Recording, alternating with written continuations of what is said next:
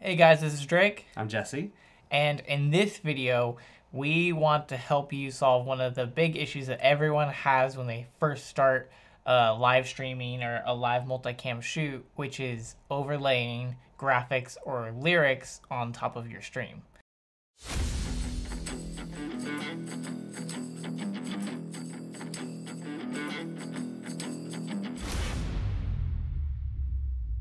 Yeah, honestly, it's like probably the biggest point of stress for most directors when they're trying to get everything set up and ready to go. Yep. The last step is, do I have graphics and media assets ready? And, time and time again, we struggle with keying and how do we prep our graphics. So Yeah, and in this video, we're going to be using the ATEM Mini Pro, but this will also work on any ATEM switcher that you have, even the older ones. The software is exactly the same. And just to be clear, we're just doing this for a BlackMagic demo, but the workflow is pretty similar in most things. But most of the people watching this video are going to be using a BlackMagic device. Yes. And for portable shoots, we just thought this would be the most appropriate item to use. Yeah, okay, so the ATEM Mini Pro, it only has one upstream key and one downstream key. Luckily, that lets you still fly the key, which we'll get into in a second.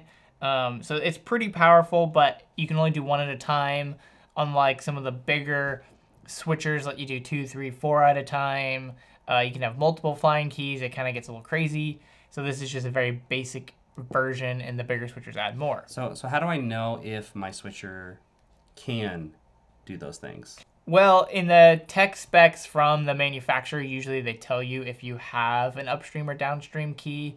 All the BlackMagic switchers have at least one. Some switchers have more. Some switchers from other manufacturers don't have any. So usually you can look that up.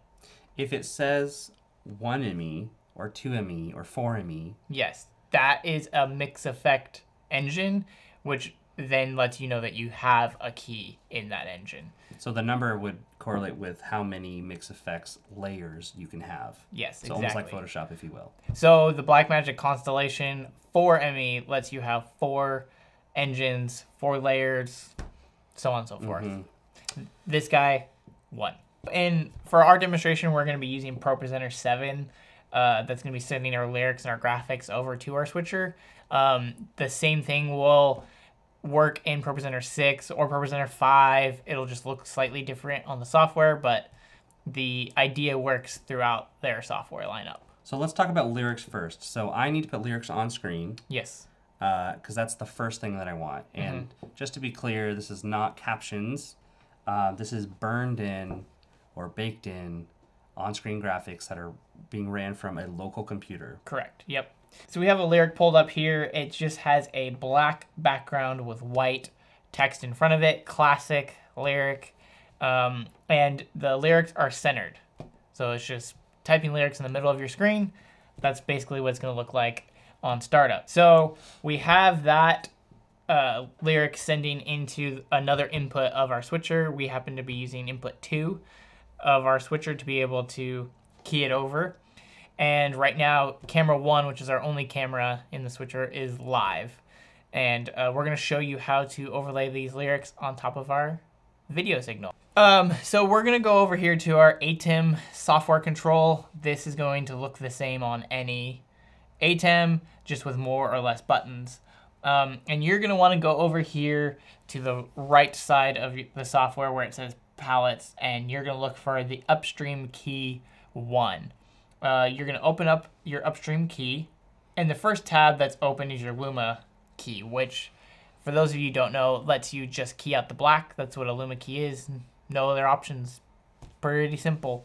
So you want to set your fill and key source. So, for example, here we have camera 2, which is our lyric input 2.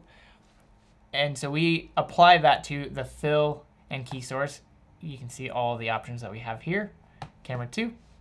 We're not going to worry about a mask. A mask is basically just a crop. So if you want to crop in the image and make it smaller, that's what your mask is. And usually, I leave it on pre-multiplied key. It usually does a pretty good job. You can fine detail it, but it's usually it's spot within, on. It's like right there. Yeah. So usually start with pre-multiply. if you have a problem, then you can uncheck it and go from there. Yeah. Which I think we will demonstrate. Yes. But real quick, can you explain what Luma and Chroma mean? Like, what is that? Yeah, so your Luma key and your Chroma key are two different styles of how you can key out a color, essentially. So what I mean by that is when you're keying out a color, for example, with the Luma key, you're keying out black, which means you're getting rid of the black background. It's going to find anything in the input, the video input that's black, and it's going to get rid of it. So when we go over here to Chroma Key, which we'll show you later, but it has the option to set any color that you want. So red, green, blue, you can use those colors for your keyer instead of just black. So if you're just doing lyrics, which we're doing here with a black backdrop, the Luma key works excellent. Yes. Nice and clean. There's no jagged edges. It works really, really well. Right.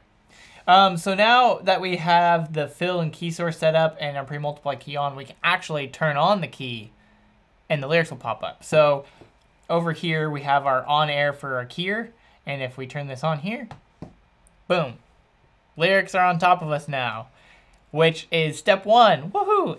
As you can see, there's white text, no black background. It's working, but nice and clean. You might be thinking it's in the middle of the screen, which it is. Which is why we're going to scroll down here to the flying key. Now this is how you can move the image around. So we're going to checkbox the flying key on. Oh, it went completely away. Actually, it didn't. It's really small in the corner, yep, right? It is, yeah. There. That's because we had some pre-existing settings probably from another shoot.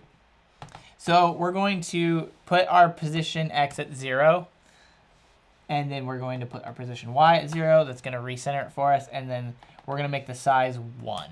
So now we're back to the middle. Size 1 is the default size. It's not shrinking it or making it any larger.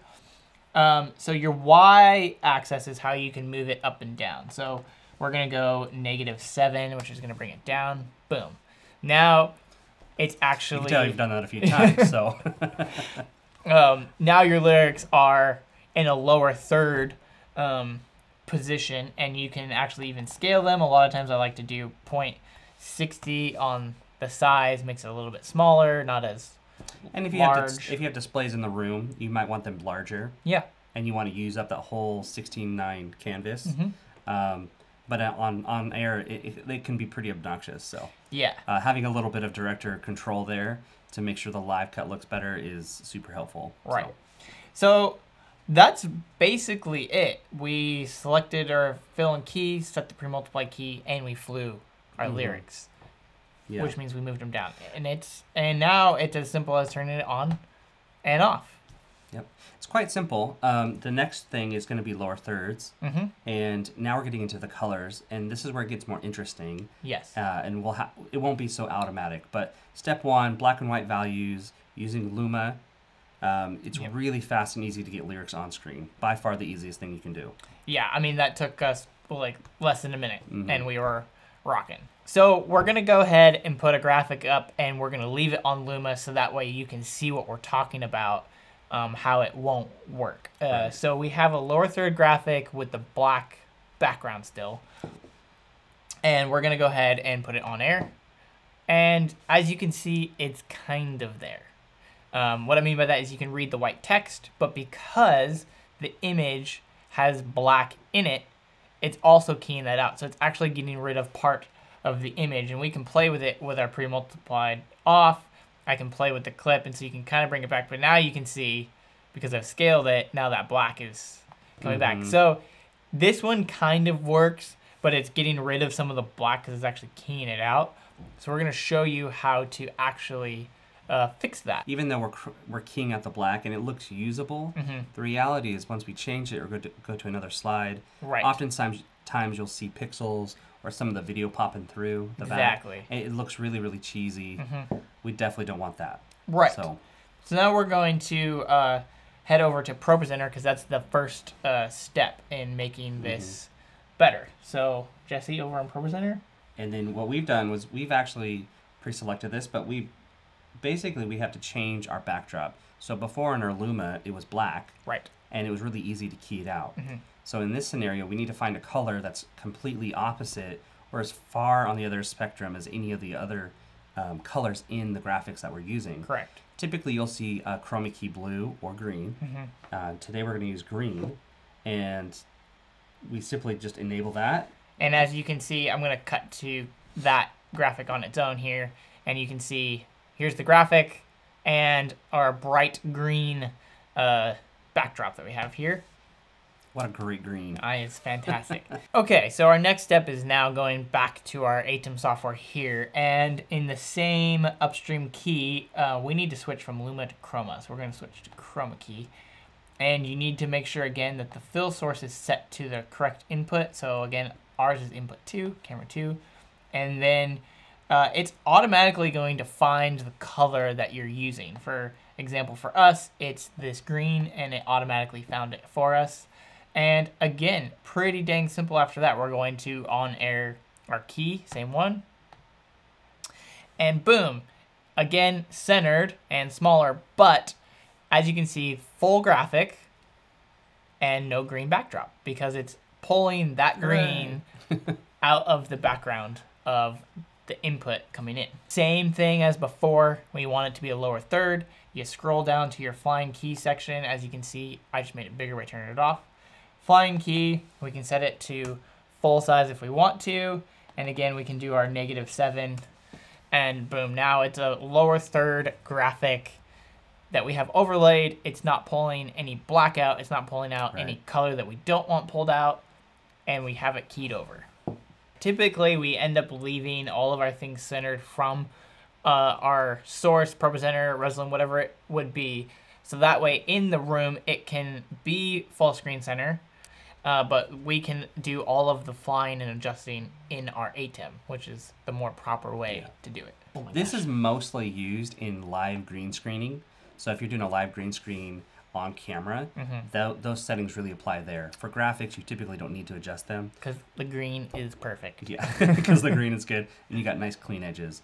Do not mess with gradients along your edges. You'll notice our lower third, there's a nice clean line. It's when people do the gradients that this really doesn't work well. If you're going to do things like gradients, you really need to upgrade and use an alpha layer and really do it properly. But until that, like, just keep it hard edge. And you'll be fine. So guys, thanks for watching this video. We hope that this helps you out tremendously trying to fly your lyrics or lower thirds onto your video. Thanks, guys.